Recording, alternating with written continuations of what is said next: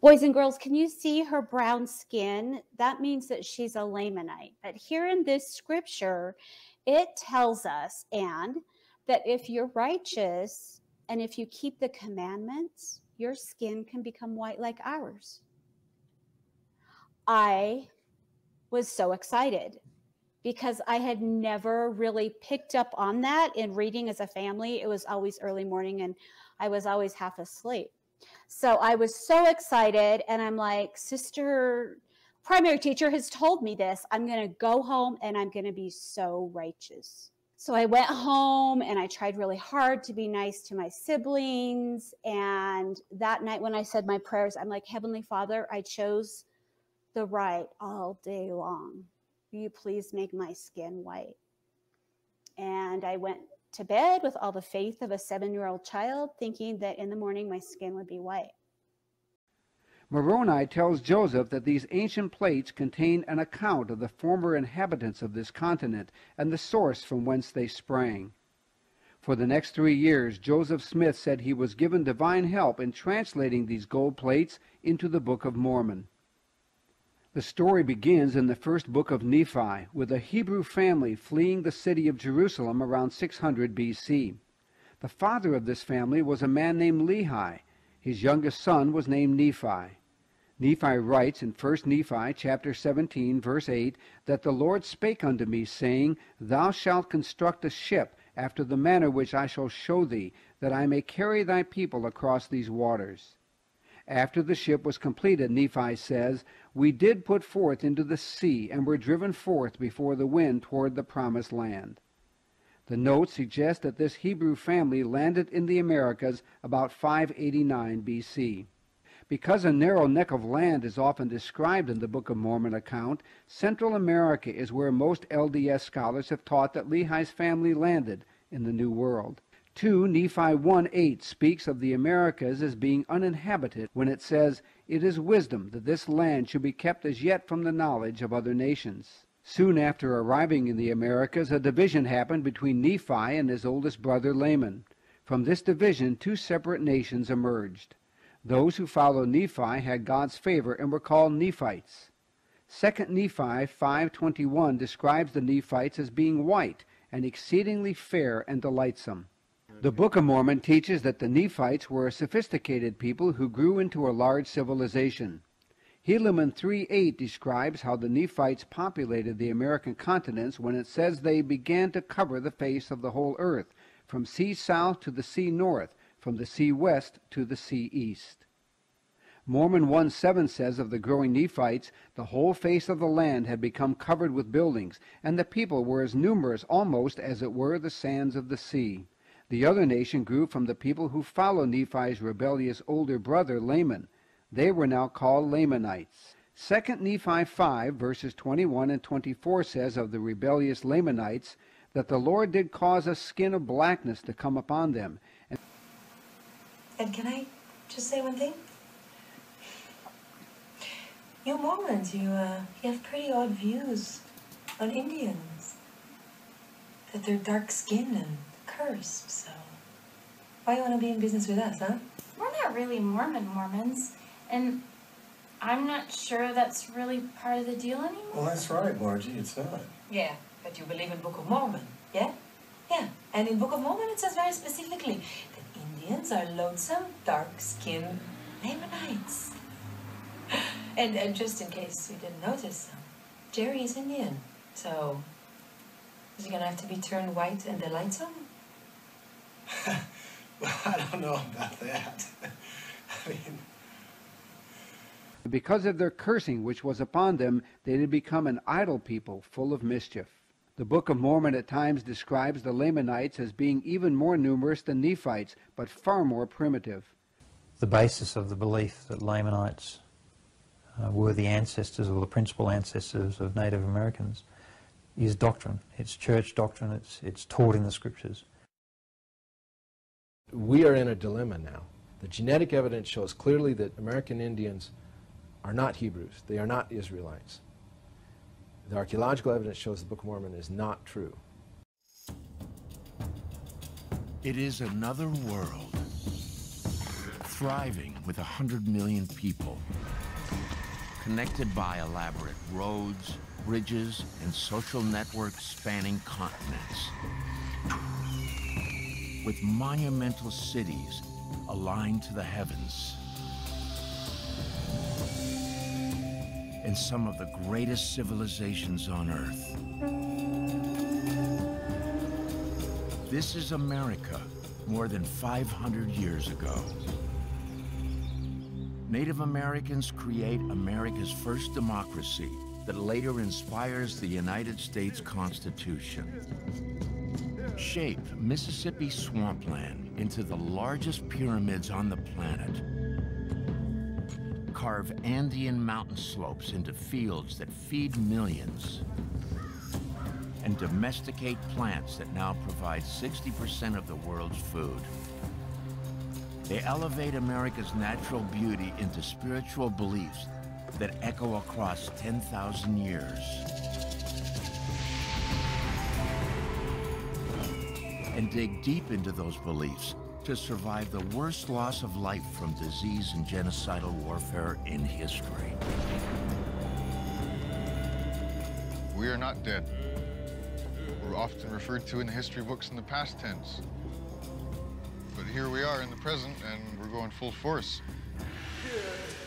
You know, we're still here. The Inca traditions, the Inca knowledge has never disappeared. It's still alive. It's not a religion, it's a way of life. When I come out onto the water, there's a connection to my ancestors, a relationship that goes through my blood and my veins. As a Comanche woman, this just completes me because all of my relatives were here. They probably prayed for us and prayed that someday we would be here and our culture would continue. The people that have lived here have understood this place, and this knowledge has been accumulated over thousands of years. The past is also part of the present. This is a new vision of America and the people who built it. This is Native America. 3 Nephi chapter 11 describes the Book of Mormon's crowning event when Jesus Christ appears in the sky when he visited the Americas around 33 A.D. Haplogroup X is really a fascinating story because the X-files of Native American genetics, because it burst on the scene in 1998. Scientists didn't want to believe it, but they found a new haplogroup in addition to A, B, C, D among the Indians of the Great Lakes in particular. And that was haplogroup X. And so immediately the scientists who have a kind of idée fixe, in my opinion, set about trying to find haplogroup X in Mongolia and Siberia, because of course all American Indians, all upstanding American Indians came across the Bering Land Bridge chasing woolly mammoths, right? So they weren't able to find haplogroup X in Siberia. They found one case of it. That wasn't enough. Haplogroup X was a Eurasian type. So then they started talking about, oh, well, maybe they got here by jumping across the ice in a circumpolar fashion. Okay. Well, it kind of rested there for a while. As it turned, and last year, finally, the mystery of haplogroup X was revealed in a very important study by a team under Dr. Schluss, and he determined without any doubt that the origin of haplogroup X was the hills of Galilee. It was that clear. That's where, because where you have the greatest concentration and the greatest diversity, you have, that's the origin. There's no controversy among DNA experts about the Middle Eastern origin of haplogroup X. The only question really is, when did it arrive in the Americas? Most projections about ancient human history, prehistory really, are based on a mathematical and statistical model called phylogenetics. What we find in the journals is that it is commonly thought among DNA experts that there was an outmigration of haplogroup X from the Middle East about 40,000 years ago. That's a pure projection. You know, it's a mathematical progression going back to there based on how mitochondrial DNA mutates. Is it true? Who knows? But what most people don't realize is that among these same experts in these same journals, there is controversy about the dating. So, you know, I think these are projections. The controversy is between those who assume a theory that man branched from chimps 5 to 6 million years ago versus those who are using newer actual findings from DNA pedigree studies. The theoretical dating gives much longer time frames, but the actual data shows a 20-fold reduction and would place the Middle Eastern outmigration of haplogroup X about 2,000 years ago, plus or minus. Is it true that all Native Americans came from 10 families that stumbled across the Bering Strait chasing woolly mammoths before the last ice age? I don't think mine did. But where else is this DNA found? And where did it originate? The form of haplogroup X that's present in the Americas is known as haplogroup X2A. And this specific type is defined by a number of additional mutations that Native Americans who belong to haplogroup X share. This particular form of haplogroup X is not found in Europe. In fact, it's not found, as far as we know at this point in time, anywhere in Europe or Asia. But in particular, there's no recent connection to Europe and to European individuals who possess haplogroup X.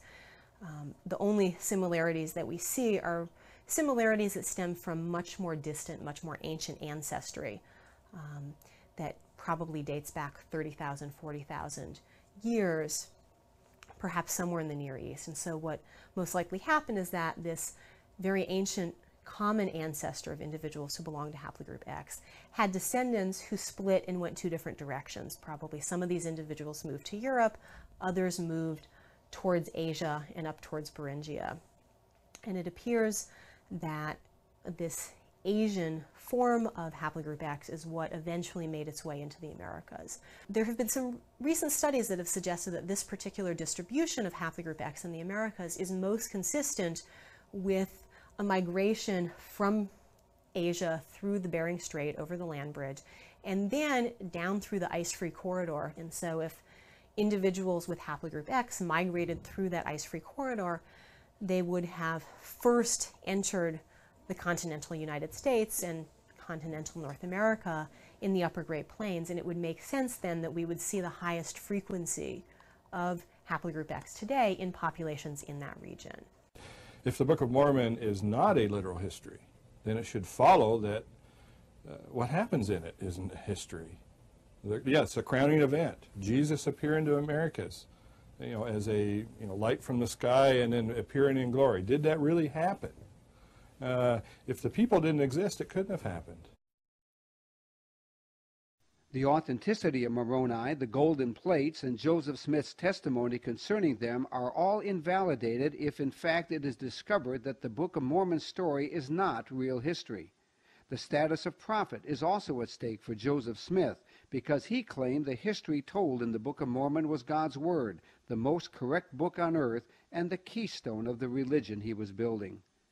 Now, DNA evidence directly addresses at a fundamental level the correctness of the Book of Mormon and raises a very uncomfortable question for the LDS Church.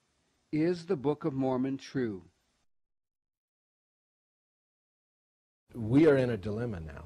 The genetic evidence shows clearly that American Indians are not Hebrews. They are not Israelites. The archaeological evidence shows the Book of Mormon is not true. We as Mormons were mistaken about who American Indians are and where they came from. We have based our beliefs upon the Book of Mormon, which we thought was an accurate ancient historical record.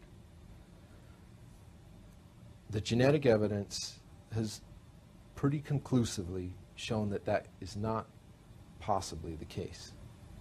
The traditional view that I grew up with of the Book of Mormon is that it was a story of the people, and I think it's fair to say all the people, of the American continent. The crux of the issue is what's been taught over 170 or so odd years of Mormonism. And that, what has been taught, and it's very clear if we go back and look at the records of what's been taught, is that the Book of Mormon is a literal, factual history of the people that were on this continent and their visitation by Christ and so forth. There's no evidence in the current leadership of the church that this belief is changing. Even a couple of years ago we had the first presidency dedicating temples in South and Central America and informing the local Native Americans that they're descended from Lehi.